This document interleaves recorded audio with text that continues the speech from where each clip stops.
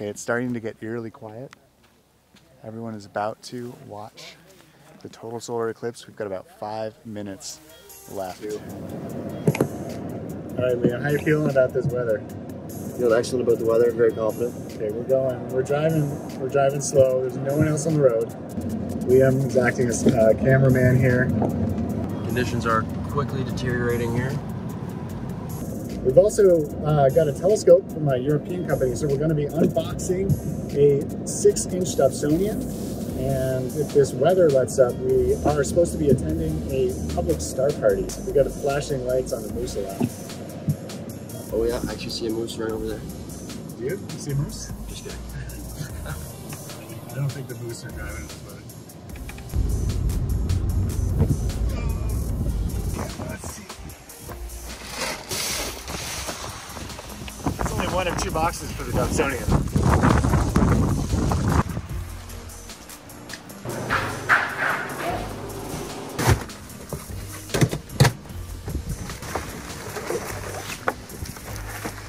Successful. Box 2.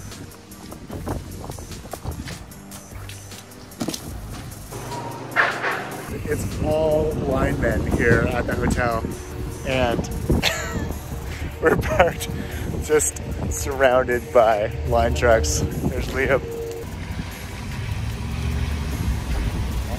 So my name is John Reed, and most people know me as the author. So we drove 5 hours north of Halifax to Miramichi, New Brunswick to attend the region's first astronomy trade show called Astronomy East. It was here that we assembled this Dobsonian telescope sent to us from AstroShop.eu.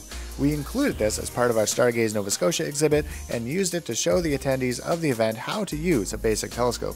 During the trade show, I gave a talk on the history of solar observation, which included experiments I'd like to do in a future YouTube video, like measuring the distance to Mars and thus the Sun using parallax and Kepler's third law. I also had the pleasure of meeting the renowned astrophotography team Trevor Jones and his wife Ashley Northcotte. Their talks were great, and I look forward to meeting them again in the future. Liam, acting as our cameraman, is off taking photos for other people. So here's the telescope all set up. Now I did request a red dot finder to replace the finder scope that came with the telescope, and the company happily sent one along. They also sent me this reflex sight, so we'll test this as well. Oh, so you guys shouldn't use it? Yeah. It's alright. To use these telescopes, you simply push the telescope so that what you want to see is lined up in the finder. Then you move over to the eyepiece to view your target. It's really that simple. Before every observing session, it's helpful to make sure that your finder and your telescope are pointed at exactly the same spot. This is so much easier to do during the day using a distant landmark, like a distant light or the tip of a flagpole. First, get the landmark centered in the telescope using a low-powered eyepiece. We're going to turn the finder on with this knob right here. You're going to use this knob here to move the finder up and down, and this knob here to move the finder left and right.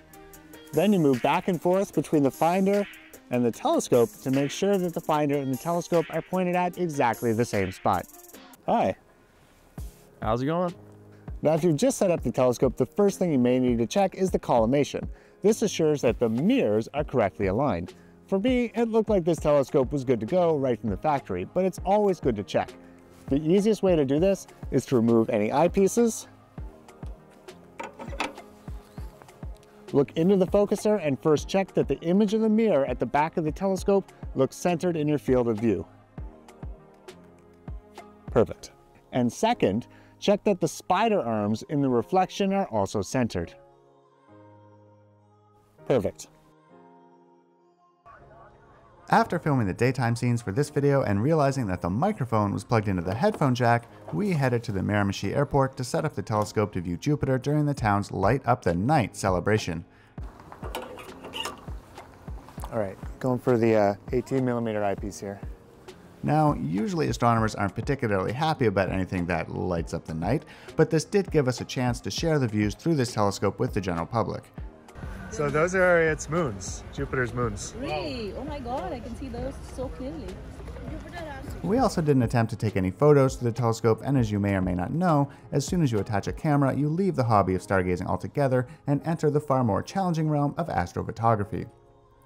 Now, the light pollution from all the cars made it challenging to view anything other than Jupiter, but we got to watch the drone show, which turned out to be pretty cool after all.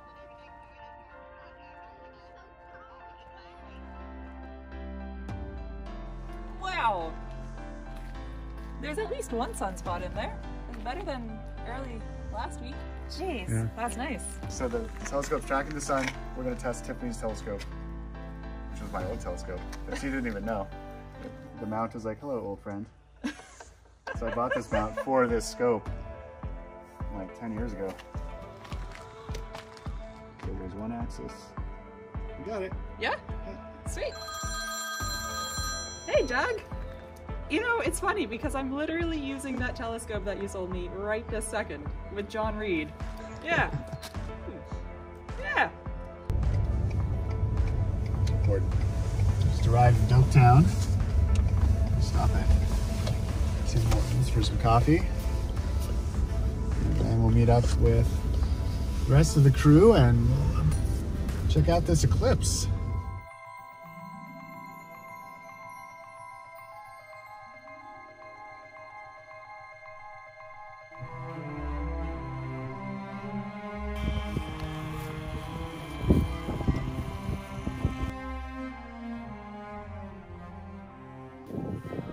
You can see it foaming like right there. Oh my goodness, that's cool.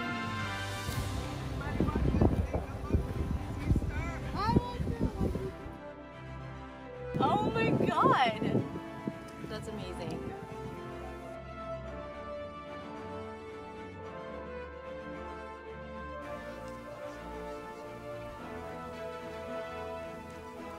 That's awesome. That's so neat.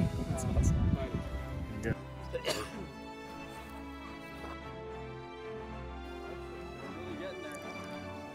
Everyone is about to watch the total solar eclipse. We've got about 5 minutes left and everyone is getting real excited. They're picking out their spots and it's starting to get cold out here.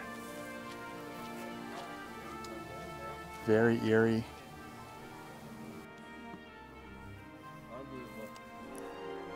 Almost.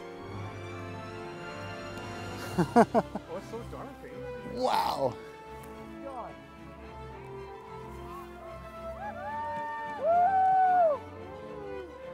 I'm still recording and I've like forgotten. Oh my god. There's like a thing, a bright spot on the bottom. Do you see that? Oh look. What is that?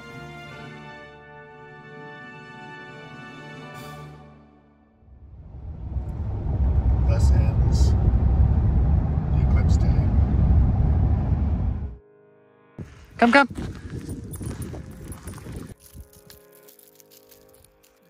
Just taking a closer look at this site that the company sent me, this is very impressive. You've got a dot here on the side and it enables you to not only change the brightness, but the color of the bullseye from red to green, which is pretty cool. And this knob on the back right here allows you to change the shape of the target. You've got like Telrad rings as one, a cross as another, and you've also got this nifty circle with points on it as a third option. So really quite cool. Hey Stella, and to turn it off, you just slide it to either the R or the G here, and that's sort of like setting the brightness to 0.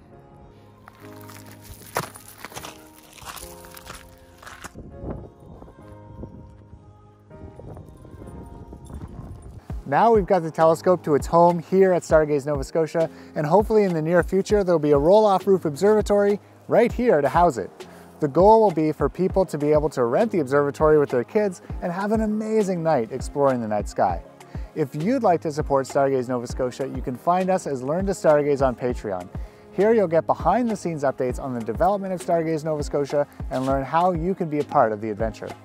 Well, I hope you enjoyed this video on our adventure to see the eclipse, and again, thanks to AstroShop.eu for sending along the Dobsonian and the Finders.